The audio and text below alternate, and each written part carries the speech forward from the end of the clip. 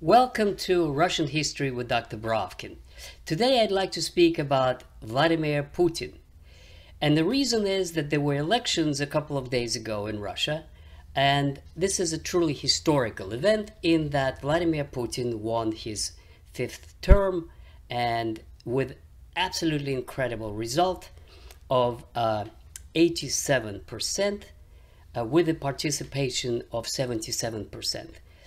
And the opposition, which was the communists, and they were well established for the last 30 years, their candidate got 4.4%. The New People Party, which is the party of the business elites, people who would likely to support Navalny if he ran, got 3.5%. And the Zhirinovsky's successor party, which is kind of like radical nationalist party, is 3.5%. What's also important that in Moscow, where the strongest opposition feelings sometimes are registered, was 6.5% for the New People Party, which is the business party. So this is absolutely astonishing success of President Putin with incredible results, and that means that millions and millions of people went and voted for him. They could have stayed home if they didn't want to. So that shows that he's truly popular. I'd like to explain just why it seems to me he is perceived as a villain in the West and as a hero in Russia. Now, in the West, of course, we all know the reactions are very negative. The elections are called as fake, and he is a dictator, and he's a killer. Let me just try to explain why he is popular. And there are good reasons for this. And this is actually treated at great length in my book, From Vladimir Lenin to Vladimir Putin. On the screen you could see, but I'd like to just give a few highlights so that to entice your interest.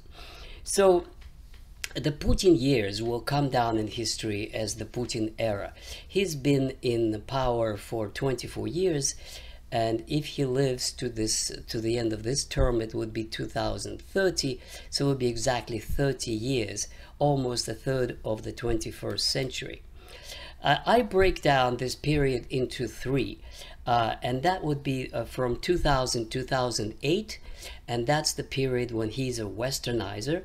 The second period from 2012, when he replaced President Medvedev, to 2022, and that would be the period of a great challenge and changing the course of Russian history and Russian political orientation towards the East. And finally, the last period of 2022 to the present, and that is a period of the complete and total break with the West and a military confrontation with NATO in Ukraine. So let's start with the first period. The first period starts when he's replaced President Yeltsin. And this, of course, I have 3 videos on the 1990s. You could find them in the Russian history list. But the point is, Russia was in a very, very bad situation.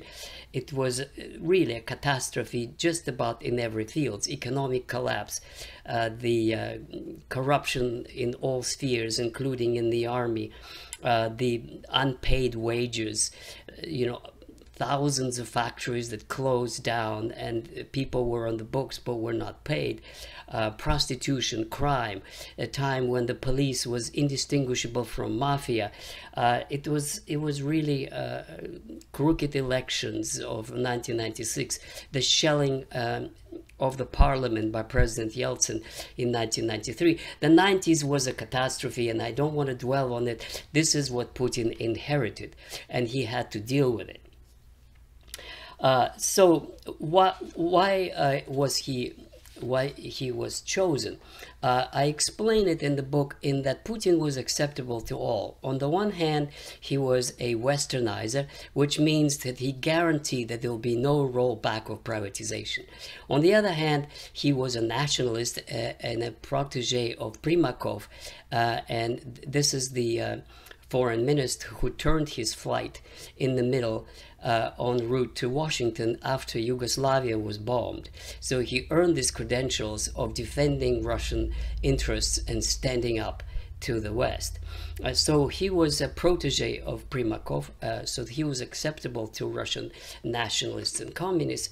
And finally, he had very strong terms against the secessionists in Chechnya and the terrorists there, and so he also solidified these credentials. And as a nationalist, at the same time, he had good relations with Yeltsin, and Yeltsin was not afraid by passing on the torch to Putin that he would be tried for all kinds of crimes that he had committed during his tenure. So Putin took over, and nobody thought that he would last. In fact, Berezovsky, one of the oligarchs, thought the rumor is that he told him, you're going to rule for a few years, and then after that we'll give you enough money to retire somewhere where you would prefer.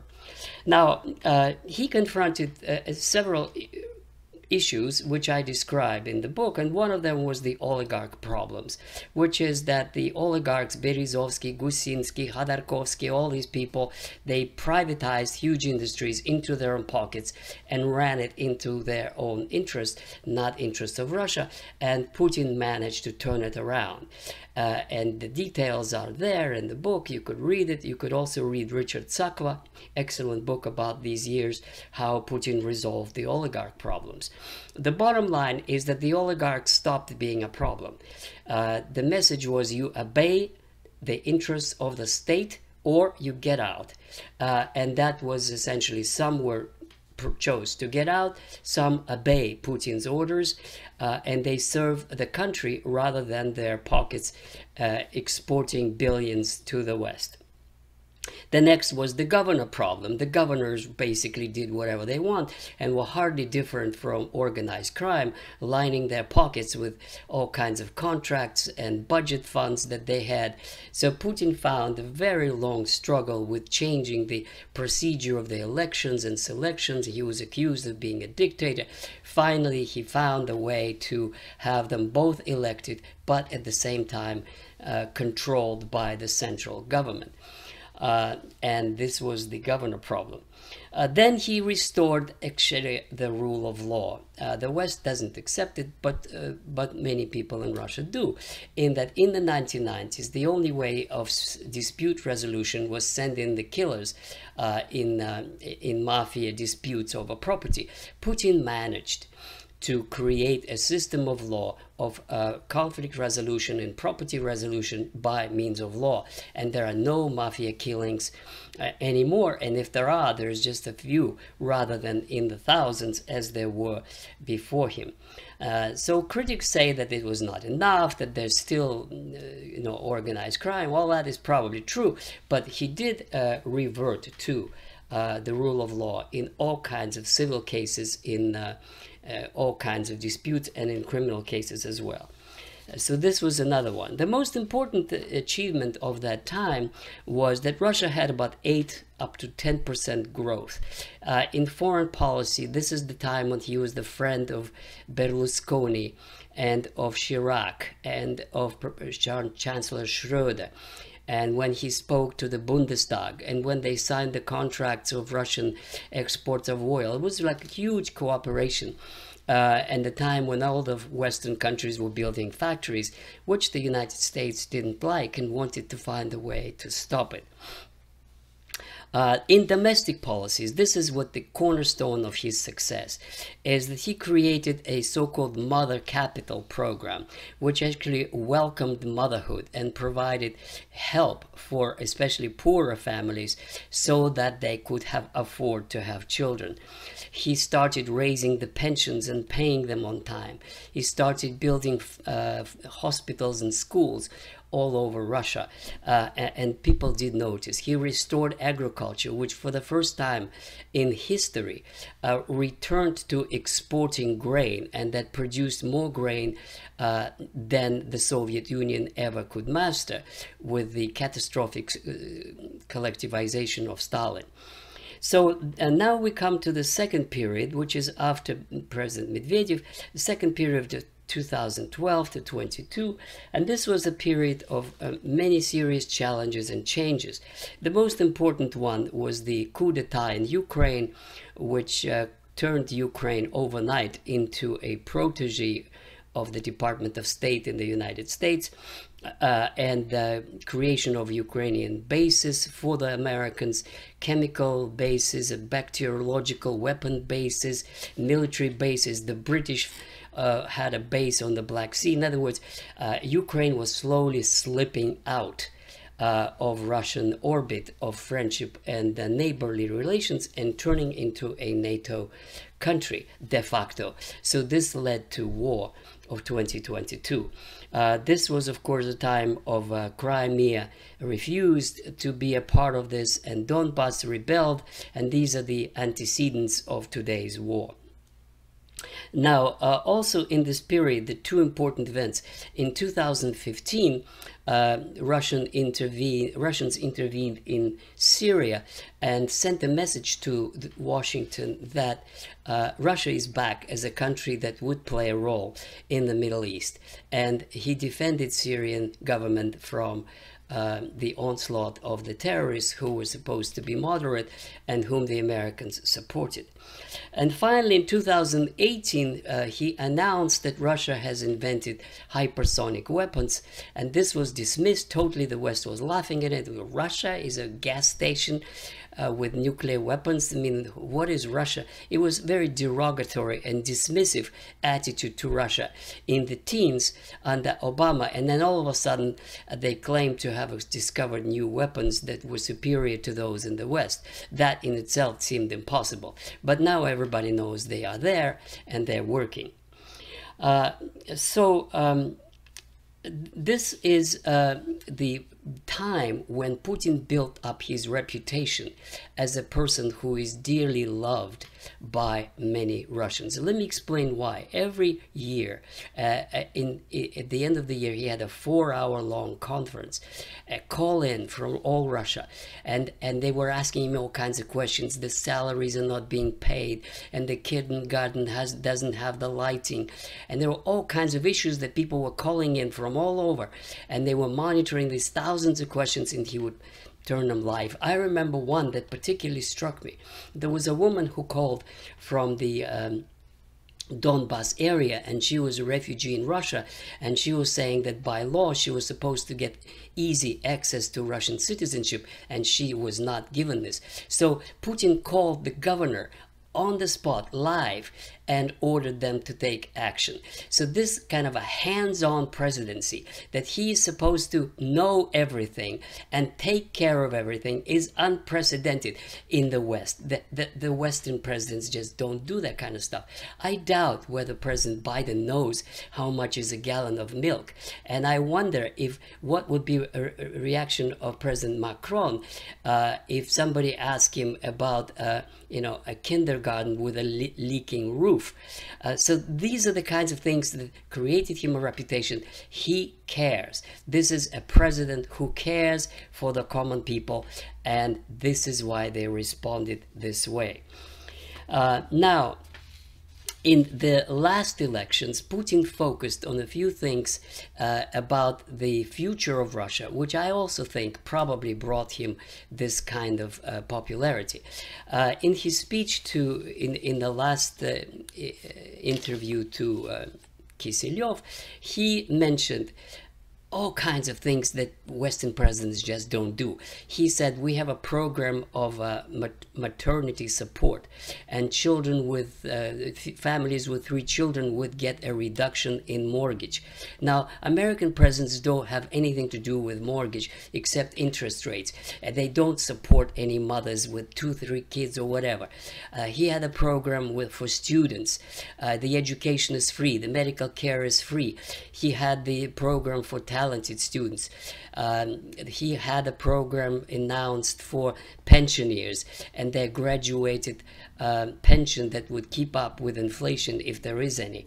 He had a program for scientists, and he assured the businessmen that the tax rate would be predictable, stable, and there'll be absolute guarantee of private property. In other words, to every group of population, he's had something very specific and very concrete. And then that means that the people actually love him. Now, if you remember Machiavelli, he said that a leader is either loved or hated. Or feared. And I should say, yes, there are people who fear Putin, and there are some, very few in Russia, who hate him. Those are usually Western oriented, like Navalny and his supporters, and those now are increasingly losing any chance of any success, because the Russians now see how the West treats Russia, sending the missiles that shoot into Russia, supporting Ukrainian regime that sends bombs into neighborhoods in Bryansk and in Belgorod and in Donetsk and so forth. So all these measures of Western support for Ukrainian government that actually is killing civilians are perceived by Russian as an attack on Russia. And that is why Putin's popularity is even higher than it otherwise would be. Now, and there's one last thing, and that is the moral issue.